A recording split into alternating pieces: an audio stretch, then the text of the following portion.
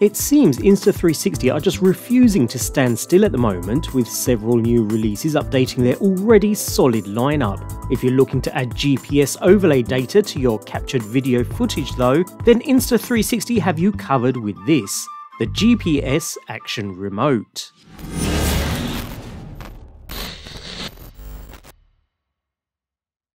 There's no doubt Insta360 are on a winning streak at the moment with various cameras in its rather strong lineup, and while I'll admit it's a shame we don't have GPS built directly into the Insta360 cameras, this remote aims to fix that with some additional handy tricks up its sleeve. With a plastic overall construction and compatible with the Insta360 One-R, the One-RS, and the Lecia's 360 camera, the X3, the Action Remote is relatively small and lightweight. Certainly not as tiny as the DJI Action 2 remote, which was almost too small to comfortably use, but more along the lines of the GoPro remote. Saying that, this Action Remote isn't as grippy in the hand either, slightly slippery in fact, which may be an issue if handheld, although it is designed to be attached to yourself or to objects, which we'll come back to shortly. Anyways, on the face, just beneath a small status LED, we find a nice, well-sized monochrome display screen, which is backlit too, alongside a well-sized shutter button, large enough to be pressed even with gloved hands. Staying with buttons, we find a further two on the left side, a mode and a power button to be precise, all carrying a nice tactile click when pressed.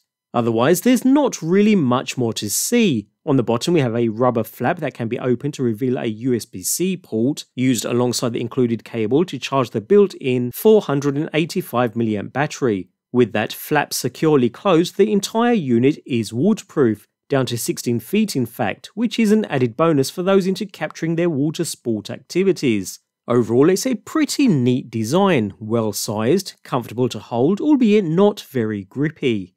Saying that, when it comes to mounting, the new remote comes with two mounting bands. The shorter of the two being for attaching the remote to selfie poles, handlebars and other such objects. If you'd prefer to have it on you at all times though, the wrist mount option will have you ready to shoot anything. Whichever you choose, the strap feeds through the gap in the rear of the remote before securing to your object or to your person. Nice and easy. To make things even easier, the mount rotates and clicks in 90-degree increments, ensuring the unit is in the correct orientation irrespective of what or where it's attached. Nevertheless, thanks to the integrated Bluetooth 5 connectivity, which is power efficient too, connecting and controlling your camera, or up to 4 cameras simultaneously for that matter, is a relatively straightforward affair. With the camera powered and updated to the most recent firmware, navigate into Settings, before selecting the Bluetooth remote option. Now over to the remote, where pressing the side power button for a few seconds will power up the unit, after which we can hit the shutter button to select, or the mode button to move between the 4 options on display. So we select Pair Camera, select the camera to be paired, and instantly the units are paired and ready to be used. Once connected, we receive some status icons across the top, including both remote and camera battery status, while the buttons on the remote replicate those on the camera, although from a distance of up to 20 meters. And note that we can't actually control all camera options from the remote itself, so the mode button can be used to cycle between the different camera shooting modes, while the shutter button can be used to select the mode and make it active, while also starting and stopping capture or taking an image, depending upon the current active mode of course. It's all pretty instantaneous too. At this point you'll want to head back into the camera settings in order to toggle the Bluetooth wake up option. By doing this, not only can we now power off the camera by pressing the power button on the side of the remote for 3 seconds, while keeping the same power button pressed for 6 seconds will power down the remote too.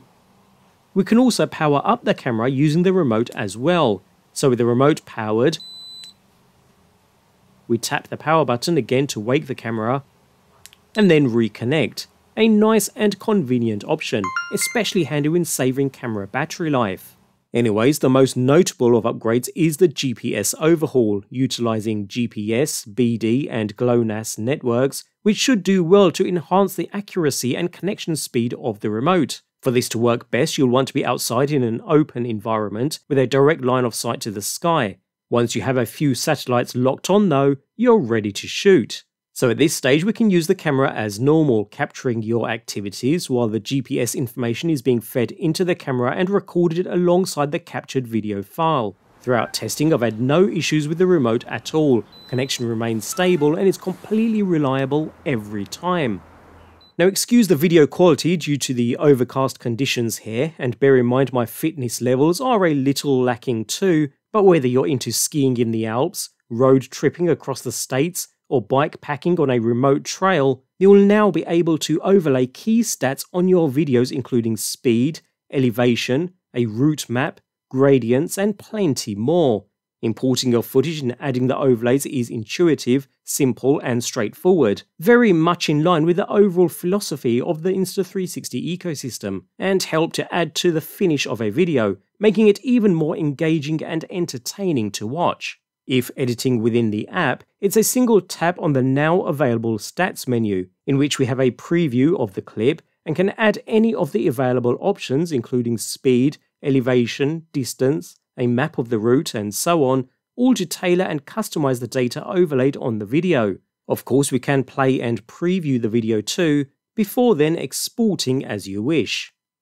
It's just as easy when editing within the desktop studio software too, which is my personal preference. Again, we have a stats menu on the right side alongside other standard video options, where we can add all of the available gauges and options as we did with the smartphone app.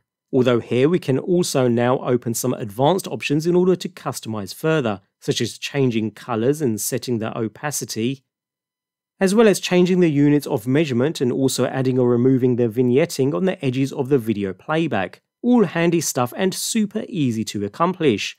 Of course, you're then ready to trim, make any other changes such as switch the field of view, before exporting the video as normal. Although I would have preferred a more grippy external finish, the design itself works perfectly well. It's not overly small like the DJI Action 2 remote, and it's not too bulky to deal with either.